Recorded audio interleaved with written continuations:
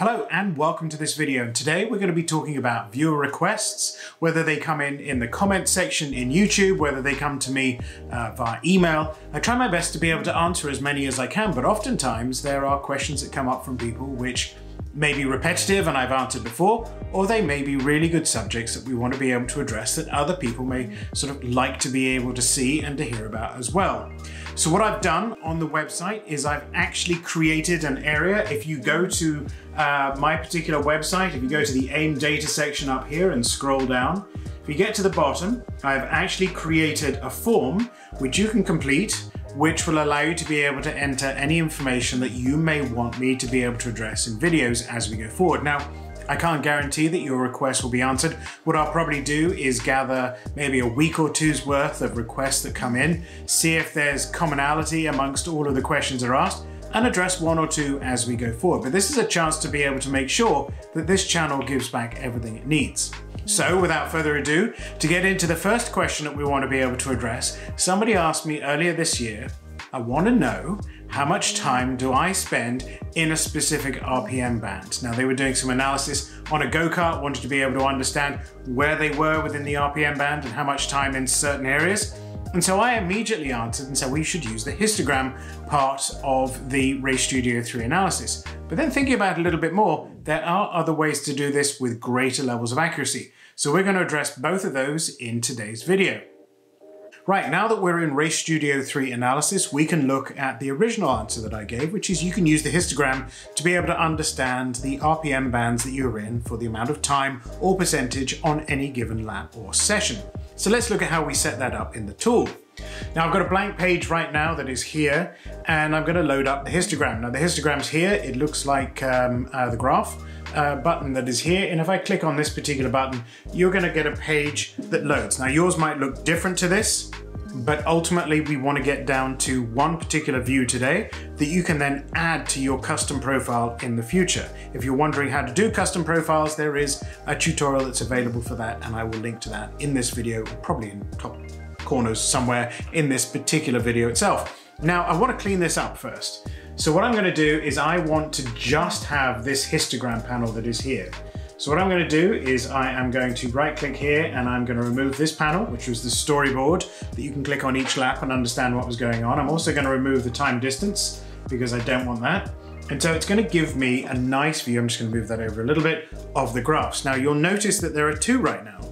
One of them is associated with battery, the other is associated with RPMs. Now this is an RPM analysis. We want to be able to see what's happening with RPMs. So we need to make sure that is selected, which it is here, but we don't need the battery. So if I remove that, now I'm down to a single graph that is going to plot out for us on the screen. The first is the RPM bands that are down here on this axis, and then you're going to have the option of one of two things down the left-hand axis here. You can either have the amount of time in the given lap or session that you spent in a particular band, or secondly, you can actually have the percentage of time. So if you wanted to be able to see what percentage of the lap do I spend within a certain rev band, this is available for you to be able to have a look. Now there's a few things that we should go through with the histogram just to be able to make sure you're comfortable with how this setting is set up. Now right now it is defaulted to a rev band broken down into increments of about 350 in terms of RPM. So it's 4,000 to 4,350, 4,700 and so forth. If we want to be able to change that, we have an option. Now if I click up here, this will choose the number of bars that it will represent that data. And all it's doing is breaking down that RPM into different increments. And so if I click here and I change this to 20, you'll see these now are broken down into 175. So effectively that's halved it again. And so you can see where you spend the amount of time.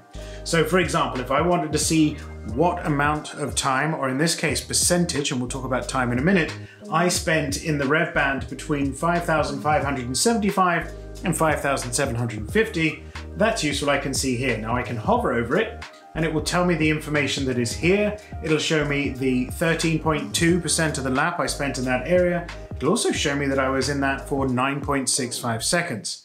Now this is useful as you start getting an idea in terms of where the power is being used at what particular RPM, and I'm sure there's a lot of applications.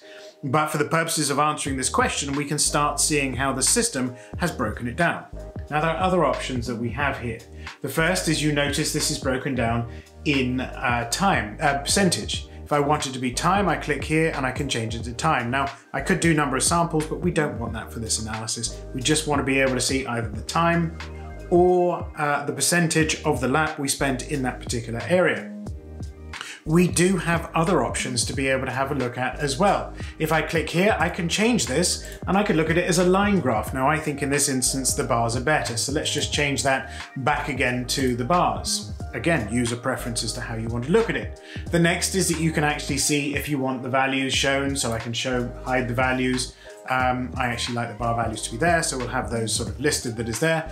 I have a few other options. I can change here and I can do horizontal bars if I wanted to be able to see it that way. Sometimes people like reading graphs this way. Again, it's a nice way of visually representing the data that is there. And what this has done now, it's changed the axis so you can see this is the RPM and this, in this instance, is the amount of time. A few other settings that are here we're not going to use because this analysis is just being able to see where you fit into that rev band. You can actually add additional channels to be able to color the graph. You can also change the way it represents in terms of adding additional variables in terms of, can I slim it down to a smaller percentage range? So start at 4,000, go up to 7,000, because that's the ideal rev range, ignoring, I should say, all of the 0 to 3,500, because that's arguably a rev band that doesn't get used in this instance. For me, there's a couple of other things which I like to pay attention to here.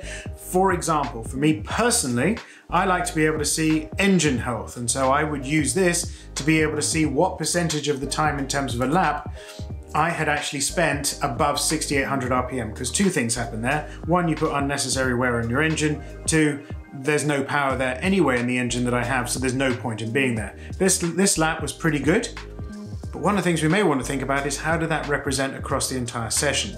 So what I can do here to be able to answer that is if I click up here to where it says laps, if I click on this, I can actually go in here and right now it's on the best lap. So let's say, for example, I select 5 laps. What it's now done is it's representing that data in terms of all the laps that were there. I'm actually going to change it back to this particular view because I like this view better to be able to explain. And you can see this has changed it back for the whole session. Now you can see I'm still doing pretty well over 5 laps in terms of that area. Only spent 1 second in there and 0.3% of all of those laps together. Now, one of the things you may be thinking is yours doesn't look like that when you press that button. It actually looks like that. What this is doing is it is giving you a graph for every single lap. For me personally, I like to have a graph aggregated for the whole session, but if you wanted to look lap by lap, you can do that. If yours looks like this and it hasn't followed today's tutorial, you can change it and you can go back up here and you can actually just say, I would like to see it on everything rather than everything on a singular basis. Then what you can do is you can say, for example, I'd like to do it for the entire session. So I can go down here and I can select all laps. And now I can see for that session, which looks like it was anywhere around 10 or so laps that were there, what the particular analysis was. And so in answering the question, this is how I answered it for the individual who asked the question on the channel. Hopefully this is useful, but for many of you, this may be as far as you want to get to. And I recommend at that point, if you don't want to get into the conversation on math channels and how that works, feel free to switch off at this particular point, and I really hope this was a helpful video for you. However, if you want to hang around for the more advanced section, now we need to think about what can we do here as relates to even more specific information as to a rev band. And this is where we start getting into math channels.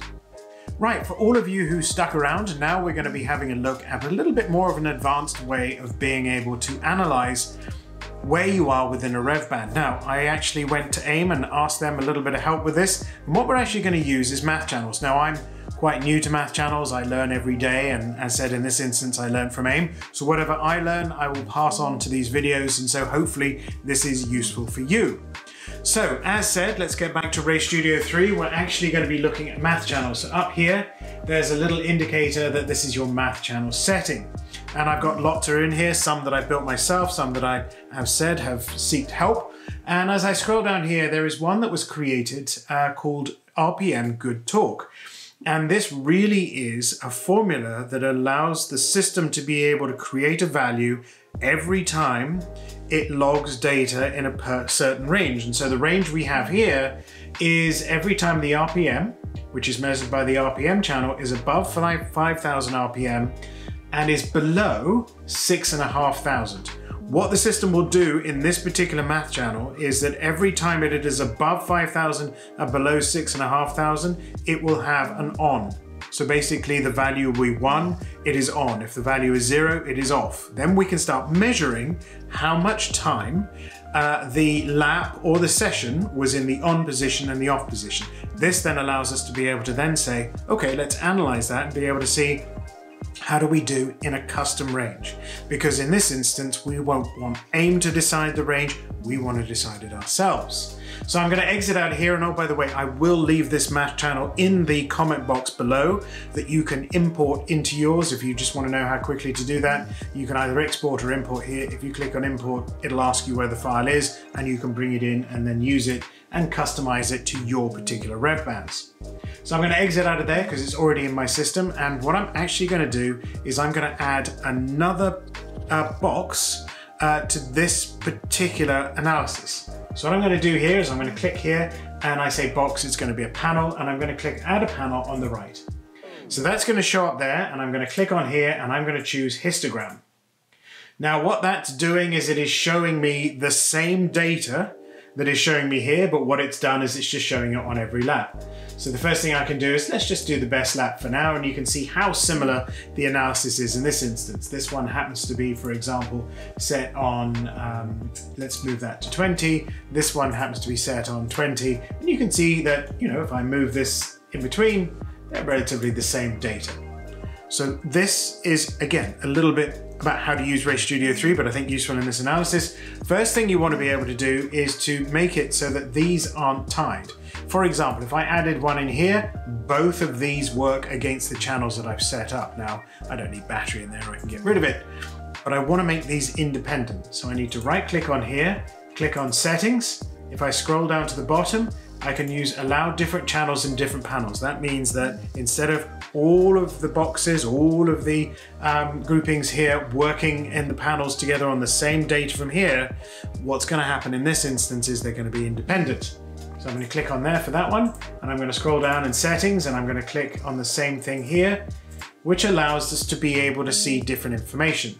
Now what I need to do is actually go and put different data in here. So I'm going to scroll down, and if you remember earlier, we were talking about the good torque, which can be named anything you want, good RPM range, whatever it is. So here's the channel. Here is the 1, which is the indicator of when it's switched on. So what I want to be able to do here is I want to turn it on, and I want to specify where it is. So I'm going to right click in it, and I'm going to say show in, and this second histogram, and you can see it's a second histogram because it's got those 2 markers on the either side. If you're wondering which is which, you can always go up here and you can click on this, and it will show you which one of these 2 is actually on. You know, this is the first one, this is the second one, and this is the first one, this is the second one because I created second. So I'm going to click on this, I'm going to right click, and I'm going to say please show it in histogram number 2. Now, you're starting to see the information that is there, but let's customize this using the technique we used earlier. First thing I want to be able to do is I want to make this as small as possible because it's on and an off. If this could be 2, it would be absolutely perfect because then I could see without any gap in between. But notice as well, it's not showing the other variable, so I need to make it so that it shows everything. And now you can see that it's showing me the information that I need. So on this particular lap, when the marker was switched as a 1 and it was on, this is set to percentage. 78.7% of that lap was in the good torque or the good range that I specified, leaving 21.3% wasn't. Now I can change those particular things and say, well, how did I do for the whole session? So if I click up here in laps and I want to do all laps, the system's going to do the same thing we looked at earlier. So what I want to do in this instance is I want to see as a session as a whole. And there we go, we can see that information. So now I have the predetermined setup that the histogram created by AIM, plus I also have my own custom configuration that shows me over the whole session, 67.9% of the lap was spent in the good range and 32% was spent outside of that. Now, whether you're looking at gearing, whether you're looking at whether you're using too much revs over a certain threshold, you can change that. And one of the things that I've actually done is if I go back to the math channels, I've actually created it so that I can get an idea of, am I staying in the gear too long? If I scroll down here, for example, I've actually said bad torque, which is above 6,500 RPM and below 8,000. At this particular point, this is the rep band where you get almost no power and you increase your chance of doing bad things to your engine. And so hopefully this additional piece of information is of use. Obviously, Race Studio 3 analysis requires a bit of configuration and customization, but once you've done it, one of the things that I will say is that I forgot to do this earlier before I recorded this most advanced setting and had to go back and actually rebuild it, is click up here and click on Save Profile. Now this will save that view for you to be able to use every time you go through it.